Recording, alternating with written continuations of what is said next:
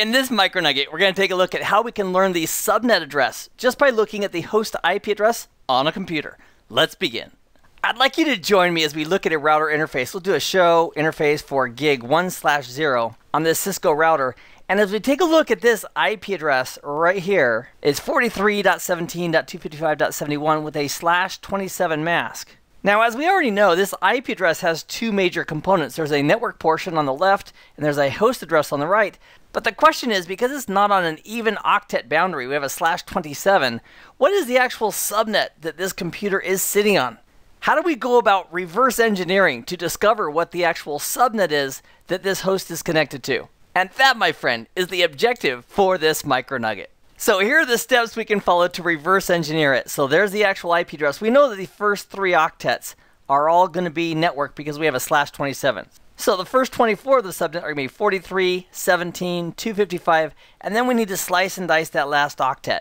So we're going to use this chart up here to represent, in our example, this is the 4th octet of this customer's IP address. The steps we'd follow to reverse engineer what subnet this customer is on is, first of all, identify the block size. Now that's done not by looking at the IP address, but rather by looking at the mask. This /27 has the first 24 bits of the mask on, plus an additional 25, 26, 27, up to this point right here. So /27, the dividing line in that 4th octet, is right between the 32 and the 16. And the block size is actually the value of the least significant bit of the mask. So the least significant bit of the mask is 32. That is our block size, and that's our first step.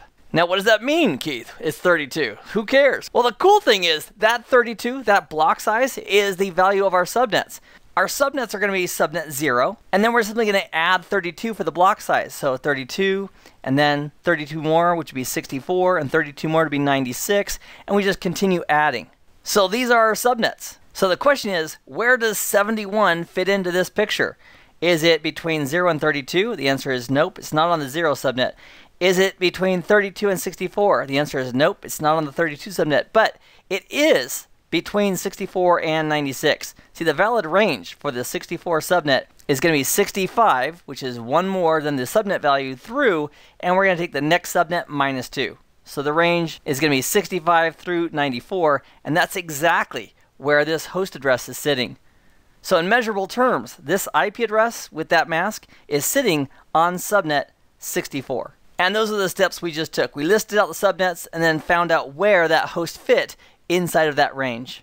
Now, truth be told, there is one other method that we could use to determine what subnet that is if we're looking at a Cisco router, and that's because this router is directly connected to that network. If we did a show IP route like that, that would be yet another way to confirm that, sure enough, that really is the 43.17.255.64 subnet that it's directly connected to.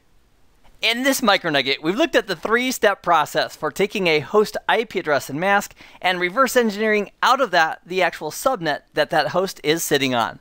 I appreciate you joining me. I hope this has been informative for you, and I'd like to thank you for viewing.